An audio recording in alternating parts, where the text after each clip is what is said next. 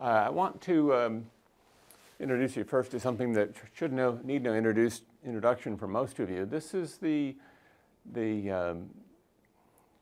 the highlight reel moment for the Civil War navies and for the subject of Civil War naval technology. This is, of course, two images of the Battle of Hampton Roads, March 8th and March 9th, 1862, the Battle of the Monitor and the Merrimack. Of course, most of you, all of you, I hope in this room know that it wasn't the Monitor and the Merrimack, but the Monitor and the C.S.S. Virginia, converted from the Merrimack.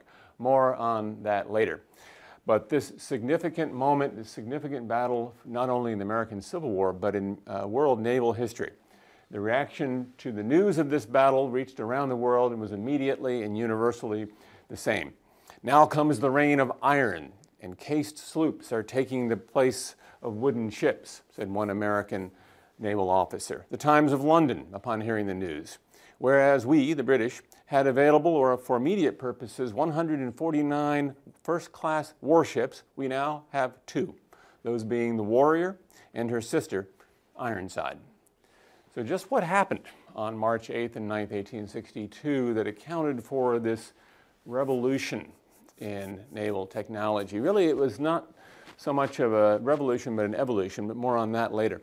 The typical shorthand for the Battle of Hampton Roads was that it was the first duel of the ironclads on March 9th, which is correct.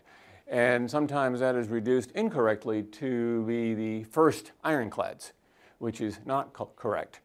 The Battle of Hampton Roads was the first time that an ironclad warship, a self-motored or self-powered, that is, ironclad warship, sunk other warships in battle. And then the following day, March 9th, on the bottom slide, that two ironclad warships fought against each other. But these were not the first ironclad warships in history.